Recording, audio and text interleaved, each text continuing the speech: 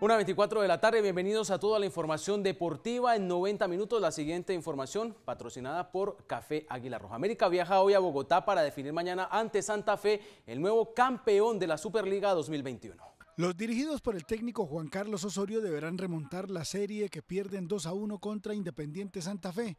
El conjunto escarlata buscará sumar a su vitrina el primer título de la Superliga colombiana, mientras que los santafereños aspiran a ganar por cuarta ocasión la Superliga, que ya obtuvieron en los años 2013, 2015 y 2017, siendo el equipo que más veces la ha ganado en Colombia. La Superliga entrega un premio de 750 millones de pesos que antes de jugar la final, América y Santa Fe acordaron dividir.